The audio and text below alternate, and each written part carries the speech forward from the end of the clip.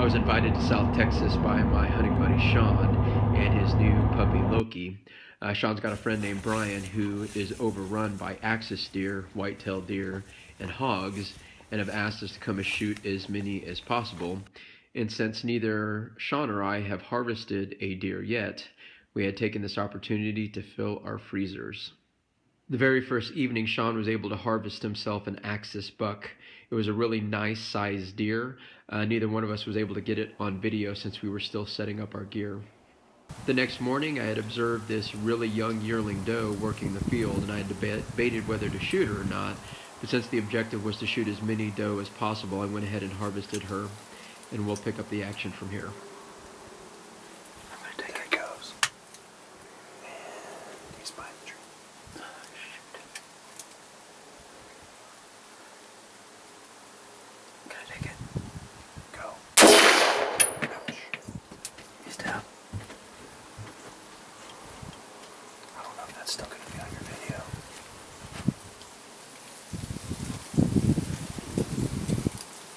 Did you keep an eye on him? He's down. He went down.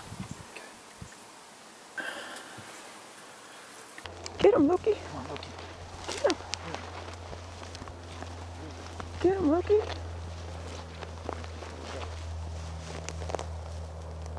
Let's see what he does. Lungs. Get it, Loki. He's not sure about that. Come on, Loki. What is it, Loki? Get it. Get it. Get it. He just wants to play. Uh-oh. Someone got a taste of venison. Wednesday evening, Shawn and I were invited to hunt a property called the Ranch, which was on the opposite side of town. Shawn was having a little bit of problems trying to keep his young puppy inside of the blind, so he decided to return to the main property, and I went ahead and made the call to stay at the ranch all night long to potentially harvest a hog.